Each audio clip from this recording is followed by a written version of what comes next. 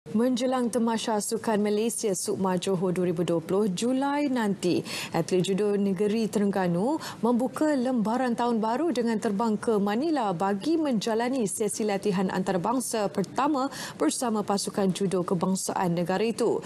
Dibarisi sepenuhnya anak jati negeri itu, mereka akan berguru selama seminggu bagi menimba pengalaman berprestasi tinggi.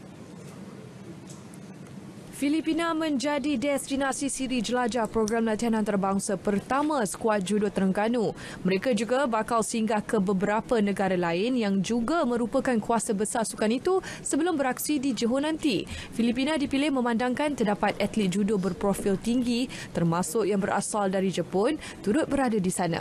Percaturan itu dilihat tepat bagi persiapan pasukan judo Terengganu ke pentas Sukma yang memerlukan program latihan dan pertandingan berimpak tinggi sebagai penanda aras terbaik persediaan pasukan. Bagi kita adalah medan terbaik tahun ni untuk buat pemilihan sebab hampir 50% atlet kita yang dah habis sekolah. Jadi saya boleh bagi 100% program latihan tanpa gangguan untuk 3 sesi latihan satu hari untuk atlet-atlet yang dah habis sekolah.